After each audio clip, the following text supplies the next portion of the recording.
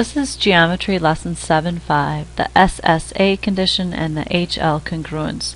We have two more acronyms that we're going to use to introduce two more triangle congruence theorems.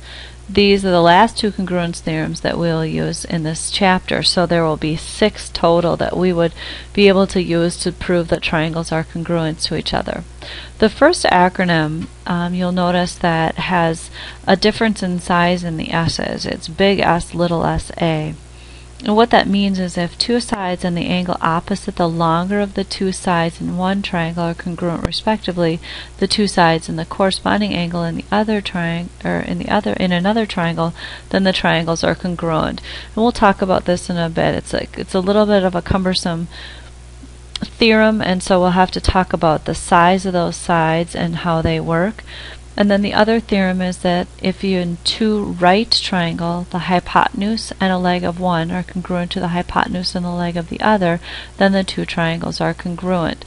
So let's go ahead here and make some diagrams for the HL congruence theorem. If we know you have two right triangles, so that means you know this angle. If you know the hypotenuse are congruent to each other, and you just need one other set of sides, the leg, one of the sets of legs need to be congruent, then you can say that the sides, or then that the triangles are congruent using the HL congruence theorem. Now the other one is a little bit more complicated to draw, so I'm going to use these examples down below to help us. It says if two sides and an angle opposite the longer of the two sides in one triangle congruent. This is the angle that we know, and these are the two sides that we know.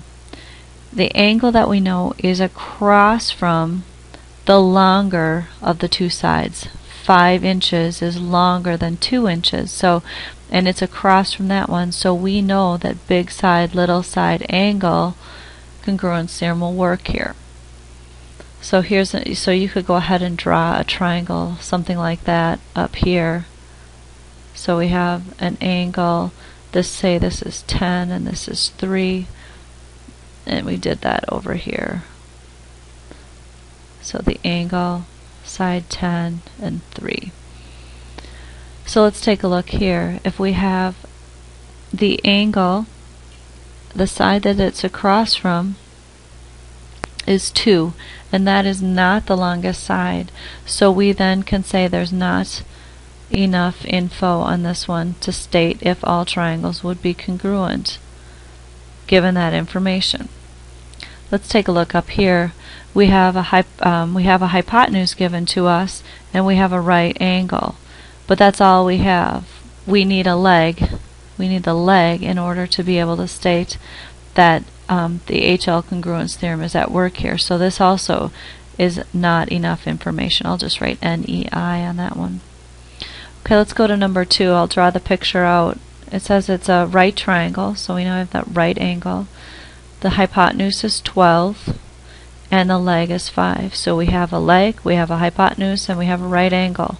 So then we can say yes, these would be enough. These conditions would be enough to state that all triangles with that same information would be congruent to them. So that's the HL congruence theorem. In these 4 examples here, it says if triangles are congruent, justify with the triangle congruence theorem, otherwise write not enough to tell. So let's take a look here. We are given a set of angles, a set of sides, and we know that these sides would be congruent to each other because of the reflexive property. So we have a situation where it would be side-side angle, but there's nothing here to tell us if the side across from angles that we know is the largest side, so we would say not enough to tell. Let's take a look here. We once again know a set of sides. Second set we can say are congruent because of the reflexive property, and we have a set of angles. So once again I want to use side-side angle, but is angle A across from the largest side? And here it says that AB is larger than BD, so once again not enough info to tell. Let's look at number 7. We'll use the reflexive property again. we have two sides and an angle, but this time they say BD is bigger than AB. So this is across from the angle that we know, and so we can use side angle. And make sure that when you mark that, you show a difference in your sizes of your S's when you're marking it. So big S, little s, A. Let's take a look at the last one. We have a 90-degree angle, so I'm thinking HL congruence theorem, but let's see if we have enough. We have the hypotenuse, and we have a set of legs using the reflexive property, so yes, I can use the HL congruence theorem. I have one more example that I'd like to do with you on this lesson. It's a proof. So I'd like you to read through the proof, and I'd like you to fill in as much as you can. When you have filled it in the best of your ability, then go ahead and start the video again and see how you did.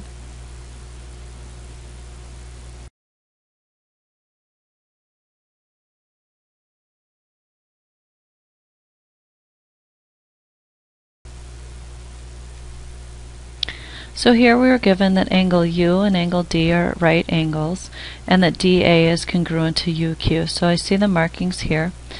Write that on the given. Second line is to state that the two triangles are right triangles because of the definition of a right triangle. We have a common side in both triangles, so we can use the reflexive property to say QA is congruent to QA. And now if we look at this, we have enough information to say that our triangles are congruent. We have a hypotenuse, we have right angles, and we have legs. So we can use the HL congruence theorem to state that those two triangles are congruent. There are two more examples on this sheet, but I'm going to use those as examples in our study in class. So this concludes our lesson 7.5.